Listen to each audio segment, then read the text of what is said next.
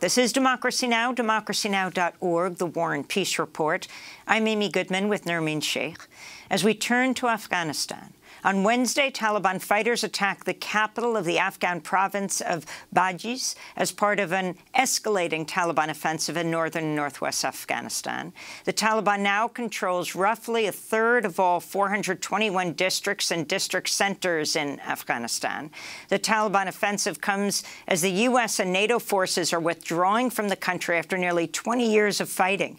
U.S. Central Command estimates the U.S. withdrawal is 90% complete. Last week, the U.S. military left Bagram Airfield, a key center of command in America's longest war. An Afghan official said U.S. forces did not coordinate the departure with local authorities, resulting in a period of looting at the airbase before Afghan forces took over control.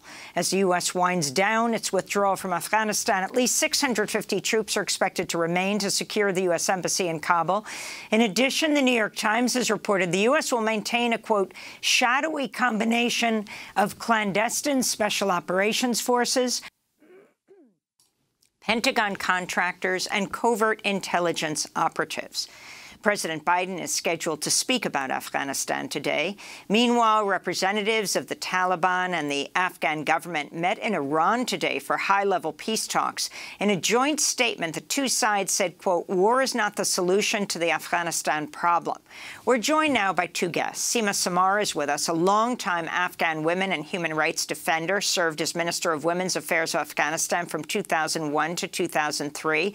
In 2012, she was awarded the Right Livelihood Award over advocacy for women's rights. She's joining us from Houston, Texas. And joining us from Afghanistan is Ali Latifi, freelance journalist based in Kabul. His recent piece for Al Jazeera headlined, Afghans say recent Taliban advances force them to take up arms. Let's begin in Kabul with Ali. Can you describe what you are seeing on the ground? According to Al Jazeera, what, 30% of the country now in under Taliban control? Do you find that you can actually verify this? It's hard to verify these statistics because, for one thing, a lot of these districts are often trading hands. You know, they go back and forth. And this is something that's been going on for years. You know, the difference is that in the past, this kind of cat and mouse game took weeks or months, sometimes even years. Now it's in a matter of days where, you know, you'll get a report that this district fell to the Taliban, and then 2, 3, 4 days later, they say that it was regained by the government. In the last week, I've been to including Kabul, 3 different provinces of the country.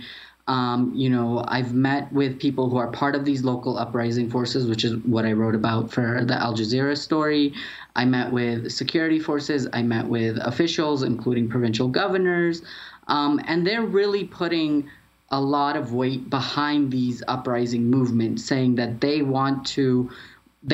are supportive of actual people trying to defend their own areas, of taking guns that were all either already in their homes, left over from the civil war or the Taliban time when they were hiding these guns, or even the current last 20 years when disarmament kind of went awry, was never really successful, or in some cases are handing out new guns to them.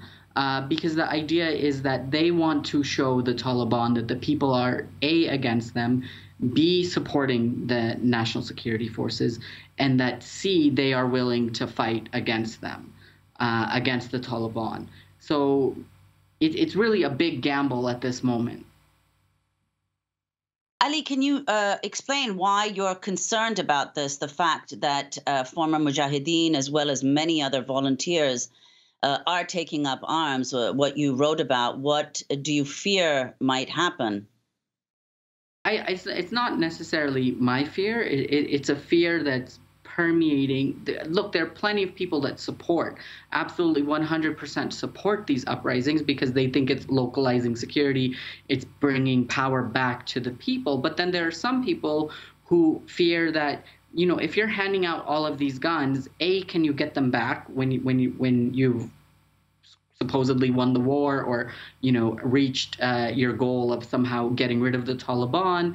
And B, can you make sure that these people will not turn their guns against the people of these areas? Because in some areas that we went, you know, the people that were part of these uprisings, they may have been from the same province or the same region, but they weren't necessarily from the same exact district or the same exact area as where they were fighting in. So there are questions, will this lead to tensions? And could we end up in a situation like 1992 where, you know, all of these armed movements essentially turned their guns against each other and there were rockets raining down on Kabul? The entire city was divided along ethnic lines and lines according to their allegiance to different armed groups, and you know, the city was ghettoized, and there was all kinds of in a way lawlessness, you know, at that time, which is what eventually led to the Taliban coming to power. So that's really the fear that people have, is can you control this when you need to?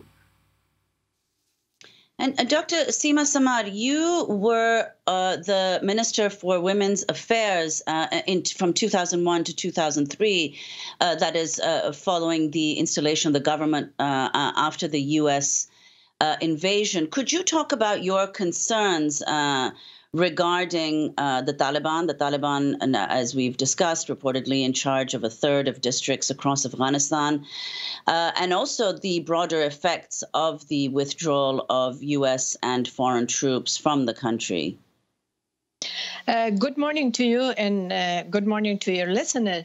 I think let me correct I was Minister of Women's Affairs only for 6 months, but then I was, for a long time, I was the chairperson of Afghanistan Independent Human Rights Commission, which was also one of the institution, I would say that one of the success stories of the country, which done the promotion and protection of human rights and continue to do the same work.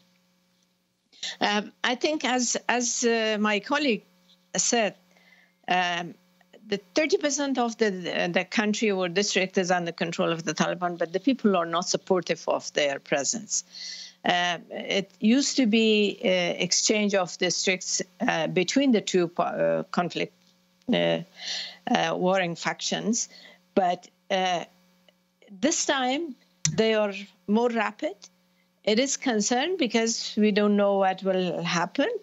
But the concern of the people, more people are displaced, and it's a lot of violence which push the people out of their homes. And the country is already, the people are already poor, and the economy is not in a very good shape. So it is a concern of more displacement, more poverty, more tension. And on the issue of people uprising and protection or supporting or standing against Taliban, the problem is that it requires a proper management, as the previous speaker already said. If it's not managed properly, the people of Afghanistan doesn't have a good experience with that kind of uprising.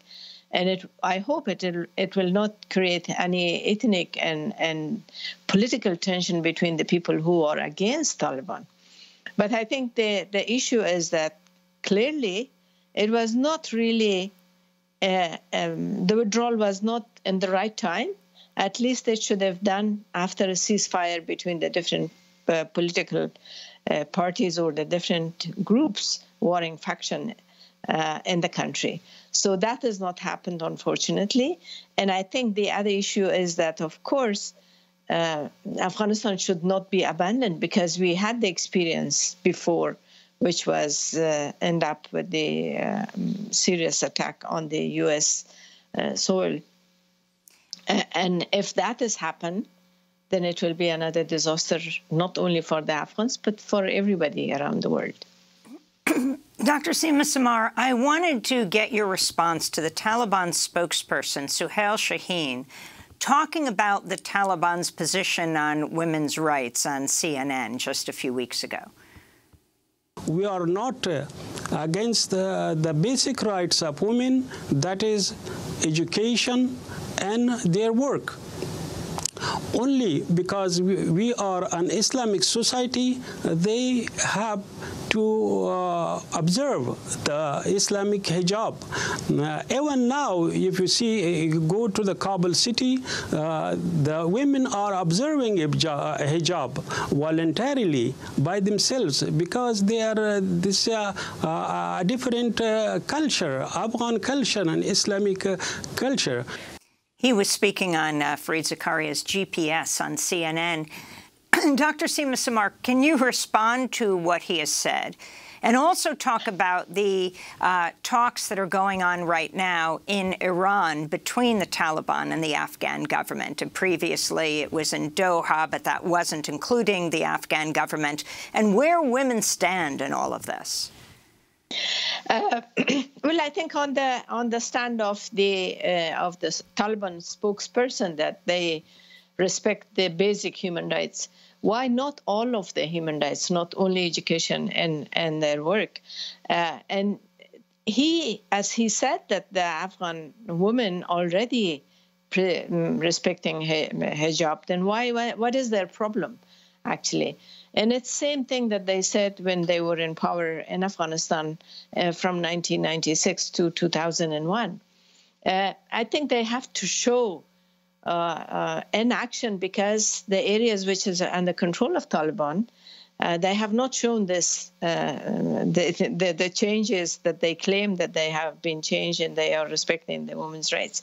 Unfortunately, women are beaten up and simple issues violating their basic human rights. That is one issue. The second point, the second question that you asked, I think that in the Tehran talks, you see that there is no woman at all.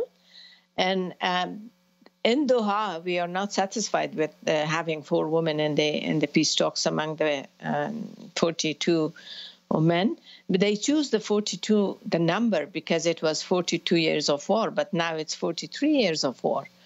And it's going to be 44, unfortunately. I personally believe that there's no harm if they really sit and talk.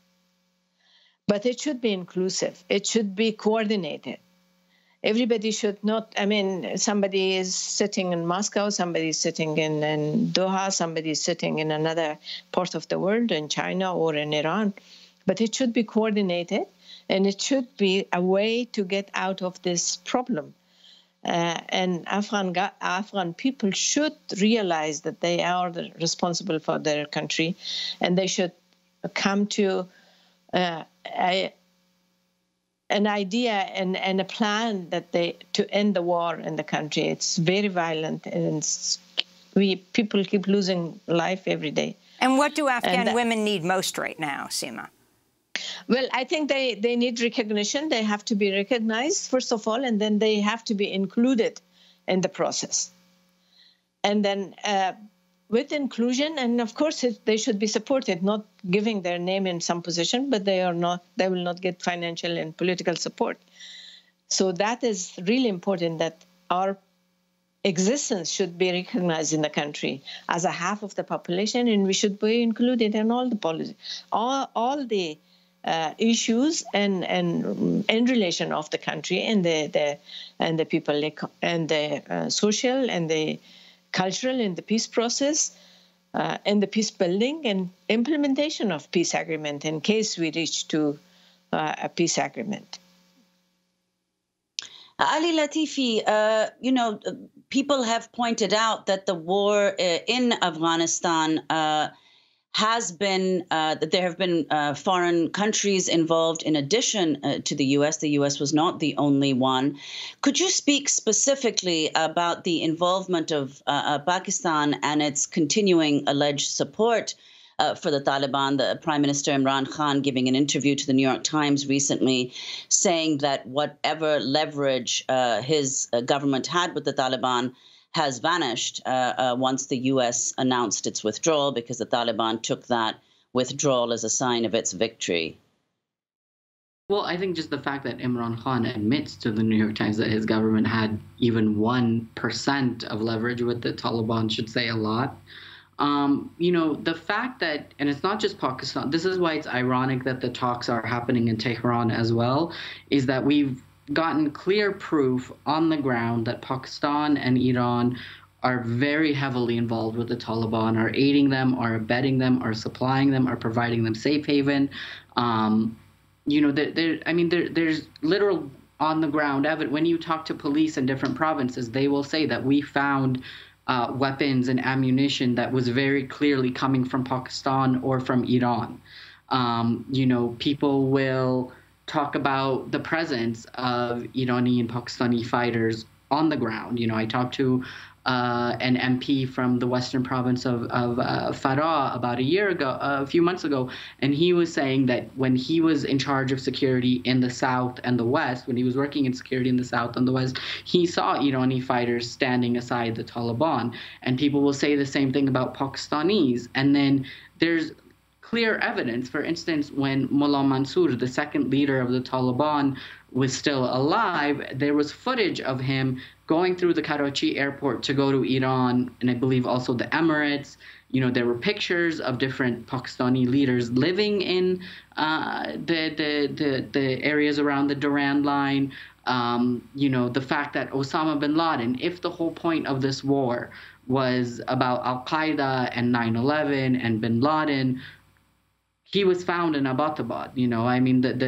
The statement that the media always uses is that he was found near the Pakistani equivalent of West Point, and yet there is no real pressure ever being put on Pakistan, right? If Imran Khan says, I have very little or no leverage against the Taliban, the question then comes, why isn't Washington and Berlin and London and Paris and all these other places asking him, well, when did you have leverage over the Taliban? Why did you have leverage over the Taliban? And why have you not been doing anything to exercise that leverage in a positive way? And this is something that, upsets everyone in Afghanistan because, as I said, there's documented proof, both on the ground here and just things like pictures and footage that show that, Pakistan has a very active role, and Iran, in supporting the Taliban, and yet there's no real ever pressure, physical, real pressure being put on Pakistan because of it. And Ali Latifi, today President Biden will be addressing the issue of Afghanistan. It's been almost 20 years, the United States' longest war. Talk about the results of the U.S. invasion and occupation on Afghanistan. I was just reading today, there was a headline that the U.S. is considering giving visas and support to Afghan women and rights activists and journalists who may feel in danger after the U.S. withdrawal. And I think just that headline enough says, if in 2001, George Bush's entire justification, and, he paraded Laura Bush around as well, and, Hillary Clinton, when she became Secretary of State, went on these speaking tours and came on these missions and kept talking about things like human rights and women's rights and so on and so forth. And yet, literally in 2021, 2 months before their withdrawal, we have a headline saying they may have to evacuate, thousands of women and rights workers 20 years after their invasion of the country, allegedly, to support women, to reestablish human rights, to reestablish democracy. I think that in itself says everything. Well, we want to thank you both for joining us. Ali Latifi, freelance reporter based in Kabul, will link to your Al Jazeera piece headlined, Afghans say recent Taliban advances forced them to take up arms. And we want to thank Dr. Sima Samar, Afghan women and human rights defender. As we turn now to why the Palestinian Authority is cracking down on Palestinian demonstrators in the occupied West Bank, we'll go to Ramallah. Stay with us.